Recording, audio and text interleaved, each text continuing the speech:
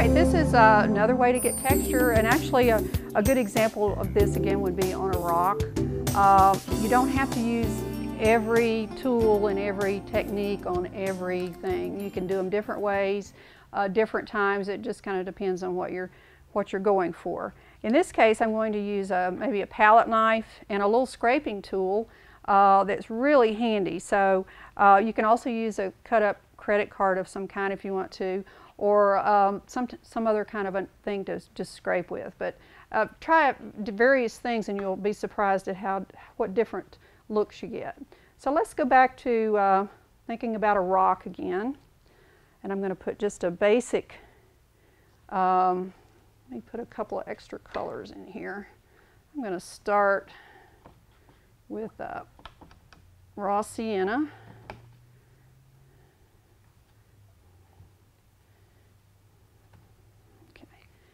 And we're just going to put that on just like that. Just a big rock shape.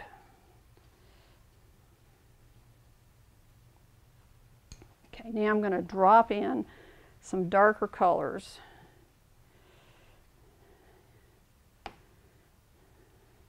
I want this paint to kind of sit in the paper just a little bit.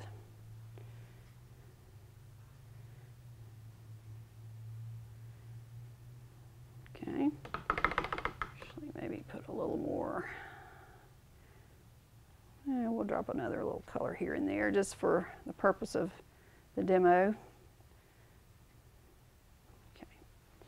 Now, as you're watching this, once again, you can do it about any time you want to, but if you do it too soon, sometimes the scraping causes a dark edge as opposed to lifting the paint. So I kind of like to let the paint soak in just a little bit before I start lifting.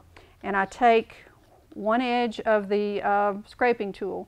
The nice thing about this is this has different sizes of edges. So if you have a big rock, you can use this. If you have a tiny little something you want to scrape out, you can use one of these other ones. So let's just try the medium sized one.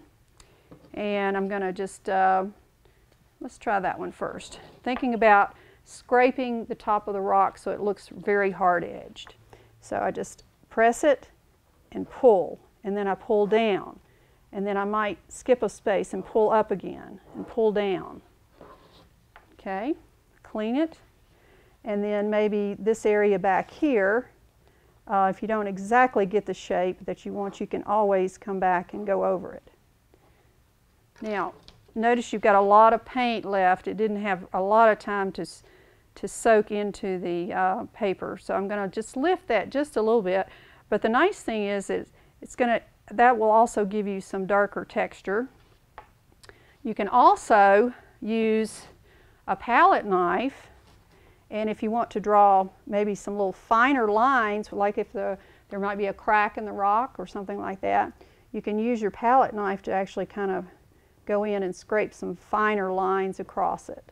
Or another thing I like to do is right at the edge, lift, so it's almost like you're making grass by lifting the paint in front of the rock. Okay, and once again, various stages will give you various looks. If you do it too soon, it's going to bleed back into it, and it'll be dark. Sometimes you want that. Then you can wait, and when it's drier, scrape it almost back to white or light.